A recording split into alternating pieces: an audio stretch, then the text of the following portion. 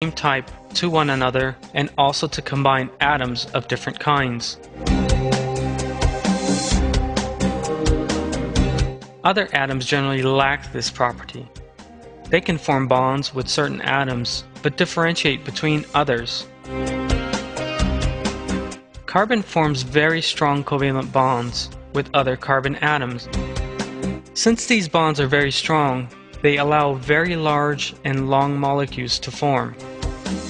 The carbohydrates, protein, and nucleic acids in the body are large molecules that result from such carbon bonds.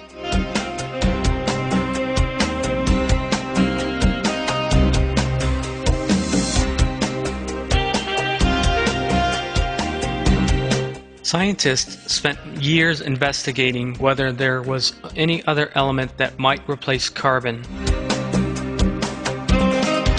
The element with the nearest properties to those of carbon was silicon. They therefore thought that silicon should be able in some way to build the compounds formed by carbon. However, all their efforts proved to be in vain.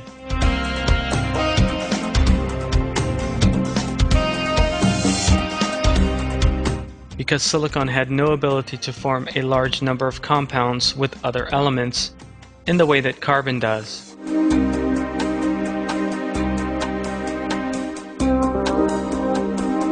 The main reason for this is the strong bonds that carbon forms with its own atoms.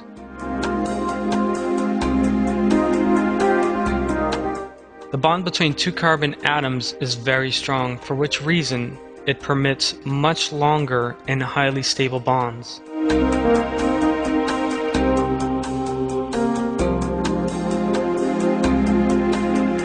Although silicon is an element very close to carbon, it is unable to form such powerful bonds with its own atoms. The bond it establishes is weak and unsuited to the formation of long chains. In his book, The Chemical Elements and Their Compounds, the British chemist Neville Sedgwick describes how there is no alternative to carbon. We know enough now to be sure that the idea of a world in which silicon should take the place of carbon as the basis of life is impossible.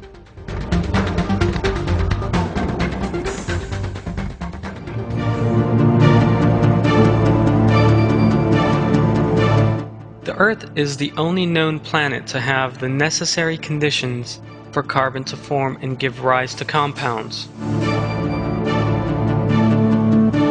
For example, the temperature range needed for a carbon compound to be able to form is between -20 and +120 degrees Celsius. Carbon compounds start to freeze at -20 degrees and to fall apart at 120 degrees. We can witness this decay and this falling apart under world conditions. In a forest fire, for instance, the extreme heat entirely alters the structure of tree trunks. Carbon compounds undergo changes, which is the reason that the tree structure is radically altered. The carbon is now lost its original structure. As we have seen, carbon is impaired by temperature changes. If that change were to prevail across the world, life would disappear.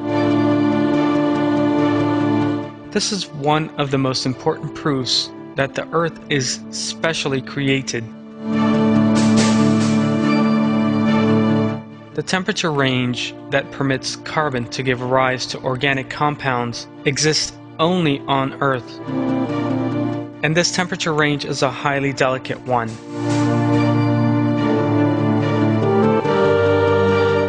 To make a comparison, the temperature on Venus, the next planet to the Earth in the solar system, is around 450 degrees Celsius, and the temperature on Mars, the next planet after the Earth, is -53 degrees Celsius.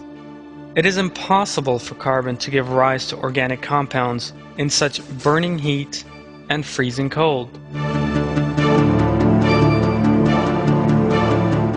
It must also not be forgotten that the temperature in the stars measure millions of degrees, and that the temperature in the vasts of outer space is minus 273 degrees Celsius, or absolute zero. The fact that only the Earth possesses the specific temperature range necessary to support carbon-based life is a great blessing and a special creation.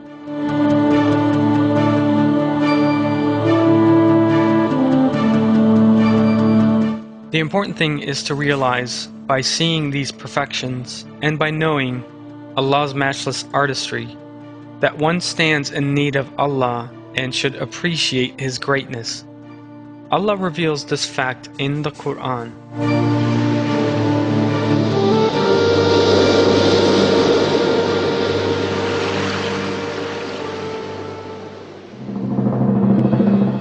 I seek refuge in Allah from the accursed Satan.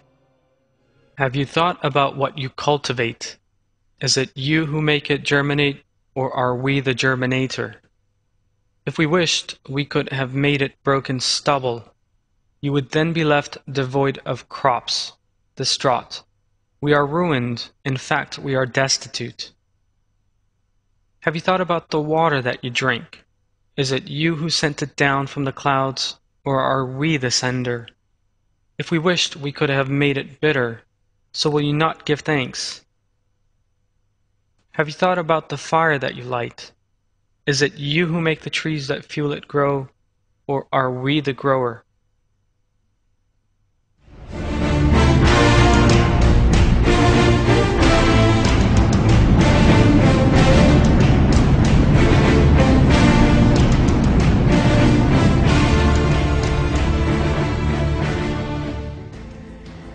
When we examine carbon in detail, we see that not only the formation of this atom, but also its chemical properties have been specially determined. In nature, carbon is found in two separate forms, graphite and diamond. However, the compound it forms produce very different substances. All the very different organic structures, from the cell membrane to tree bark, from the lens of the eye to a deer's antlers, from the white of an egg to snake venom, all these consist of carbon-based compounds. Carbon combines with hydrogen, oxygen, and nitrogen atoms in very different geometrical forms and sequences, thus giving rise to very different substances. Some carbon compounds consist of only a very few atoms, while others contain thousands or even millions. Only carbon atoms can form such long and permanent compounds. In his book, Neville Sidgwick says this about carbon. Carbon is unique among the elements in the number and variety of the compounds which it can form. Over 250,000 have already been isolated and described, but this gives a very imperfect idea of its powers, since it is the basis of all forms of living matter.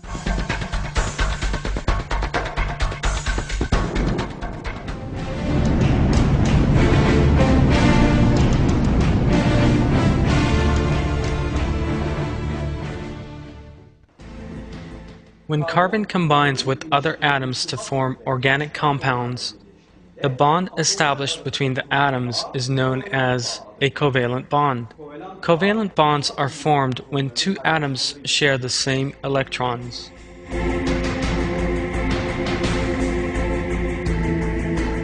Electrons revolve in specific orbits around the atomic nucleus. There may be only 2 electrons in the orbit closest to the nucleus. The next orbit may contain 8, and one after that 18, and so on. The noteworthy point is that atoms have a predisposition to make up the number of electrons in their orbits.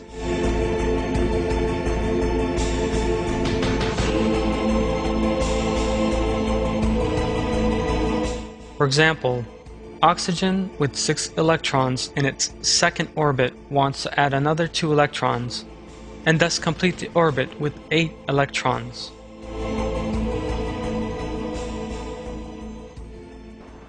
No answer can be given to the question of why atoms have such a tendency, but were it not for that predisposition, life forms could obviously never come into being. Covalent bonds are formed thanks to the atoms' desire to complete their orbits. Two different atoms that want to complete their orbits do so by sharing their electrons. The two hydrogen atoms and one oxygen atom that constitute water, for instance, build a covalent bond.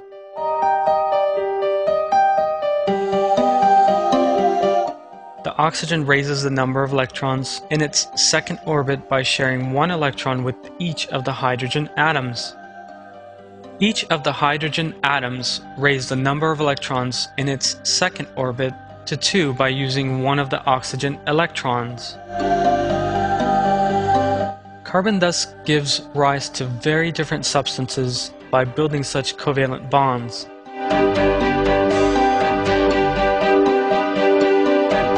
Methane is one of these substances.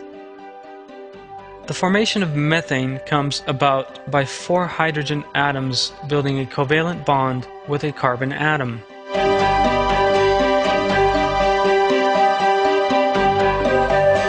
Since the atomic number of carbon is 2 less than that of oxygen, the carbon bonds with 4 hydrogen atoms instead of 2.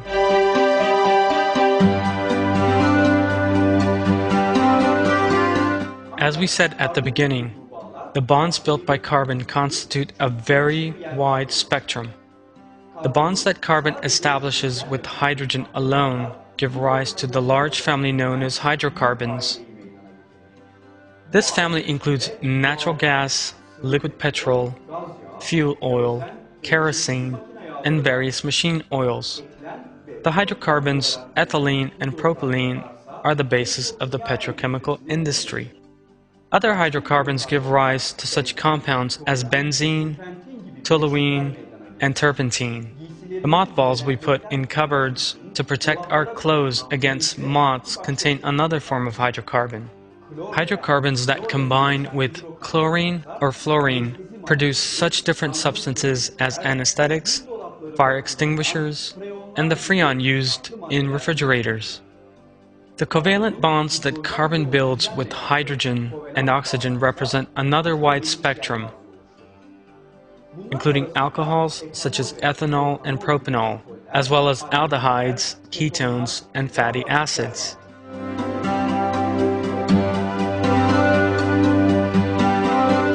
Two important substances formed by carbon, hydrogen, and oxygen compounds are the glucose and fructose in the foods we eat that provide us with energy. Cellulose, the constituent of the hard part of trees that represents the raw material for paper, beeswax, vinegar, and formic acid, again form as the result of the covalent bonds that carbon constructs with hydrogen and oxygen. When carbon builds bonds with hydrogen, oxygen, and nitrogen atoms, very important compounds once again result. The most important of these are amino acids, which form proteins, our body's building blocks. The nucleotides that make up DNA are also molecules made up of carbon, hydrogen, oxygen, and nitrogen. In short, the covalent bonds constructed by the carbon atom are among the most essential preconditions necessary